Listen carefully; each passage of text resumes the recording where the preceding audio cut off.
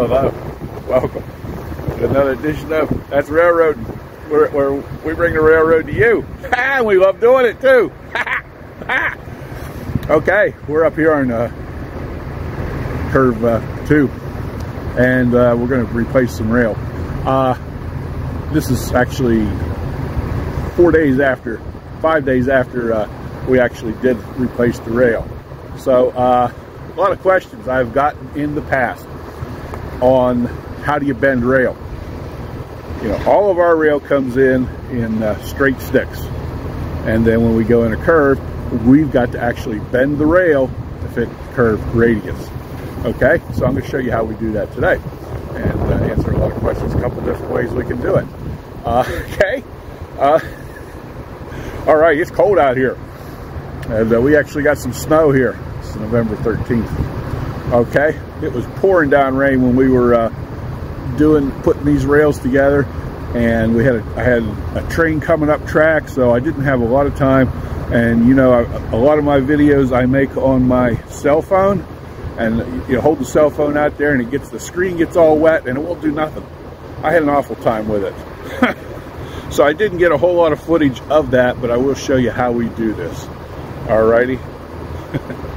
Okay, so let's get turned around and get right into the show today here.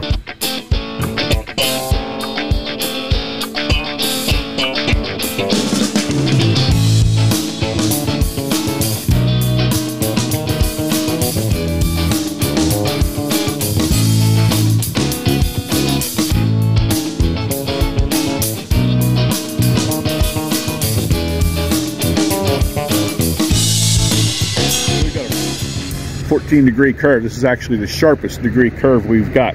We changed this rail and the one down there. They're Sperry rails. Sperry rail is a rail that has a internal defect. So you can imagine when we lay this stick in here, it's going to go straight. Now what we got to do is get and bend that rail to match the tie plates. So we'll take the old rail out, and we'll leave the tie plates in place, so we got a guide. Okay, most all rail for freight railroads is, when they buy it, it's straight rail. And now they do make some curved rail. It's called pre-bent or pre-curved rail for transit. Some transits got some insane degree of curvature, so that some of that does come pre-bent. All right, first I got to show you, we're here right behind the prep plant. This is a slate bar. This is what they use underground to chip slate away off the roof or the ribs, and it's got a real sharp, pointy edge in it. Okay, and I'll show you a little bit. I like this. Some people use a lining bar. The lining bar has a little bit of a bigger tip on it than this. Lining bar is a little heavier also, but that's what a lining bar is actually made for. But I like to use the slate bars. Anyway, let's get down here. We got this latest stick of rail in here, and it's going out this way. So what I'll do is, wherever I can get my lining bar down into the first hole on my tie plate, then I will get it in there and start to pry it over.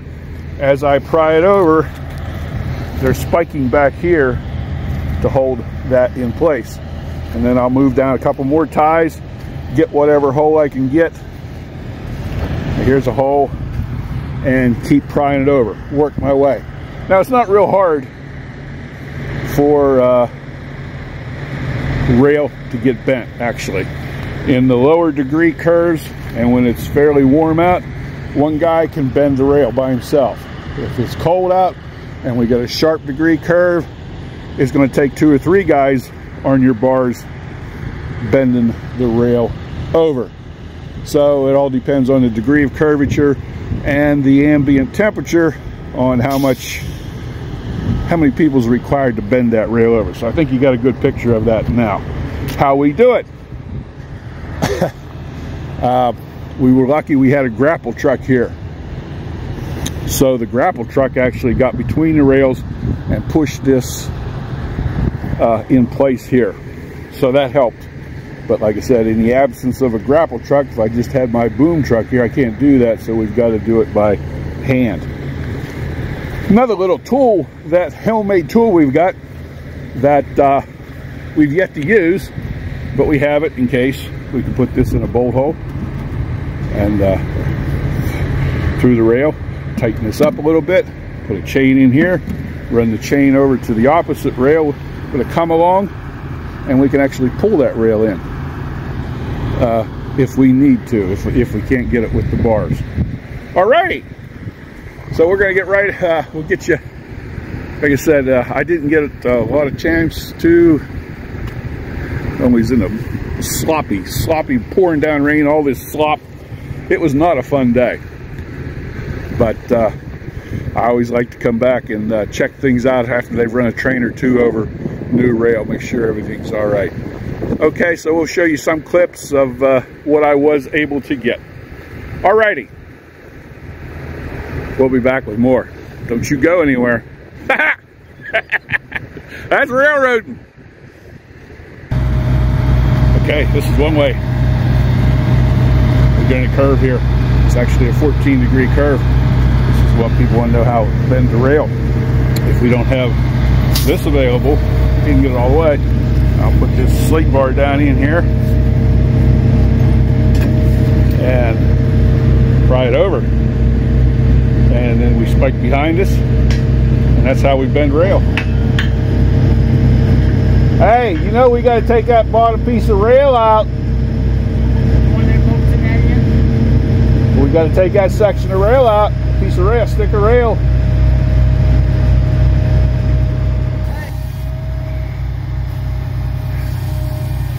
I wanted to show you the split in there. I thought I was videoing and I wasn't. Take on it.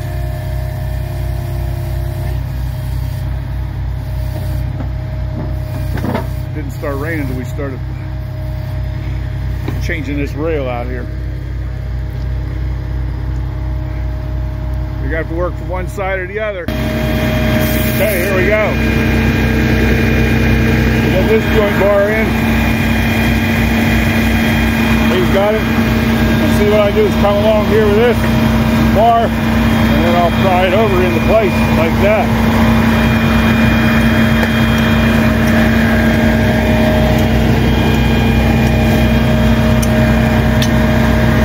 Guy here, something behind. Okay, that's how we bend rail. Just like that. Pretty good shape. Okay, 14-degree curve. It's raining. Nice day. Gotta walk in this slop. Gotta be careful. Okay, now you know how we bend rail over. I have a dog on her, the phone's getting wet, and it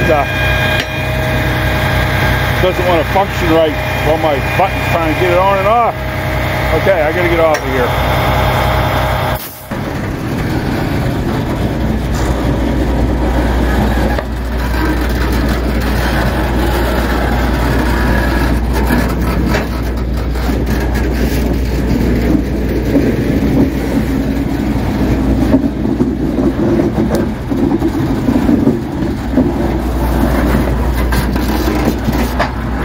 Stick of rail to change down there, and we'll have all our Sperry rails changed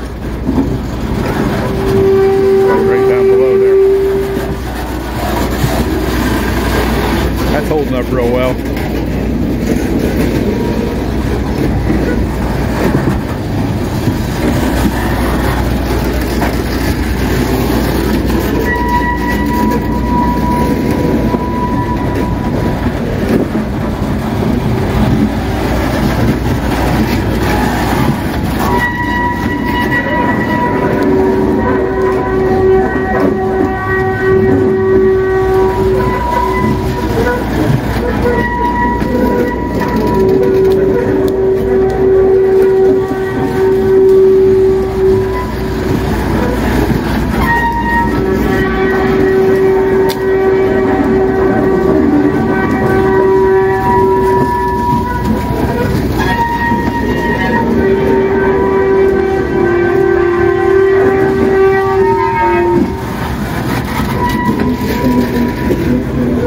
here and tamp this next weekend. I don't know if it's going to hold with all that slop in there or not. It wasn't bad that we got 2 inches of rain yesterday.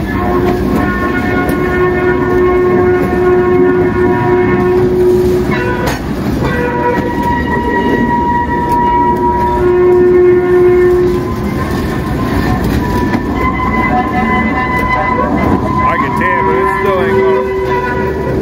You have to dig it out, get this cleaned out sometime.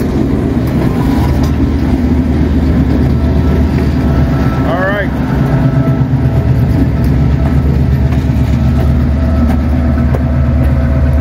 I gotta get to work. Well, we're down here at curve 11. This is the rail I broke with the tamper. Put a link in the description so you can watch that video and put that rail in. And now we're going to change this one up here, right next to it. That head's all messed up. And there we go. Okay. So I'll get rid of this. I showed you that in the other video.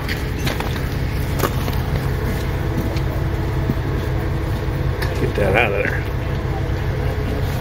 I got some help today with another contractor, GW Peoples. They're out of 84 PA.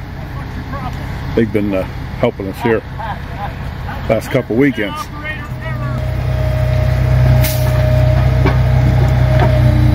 Stand back.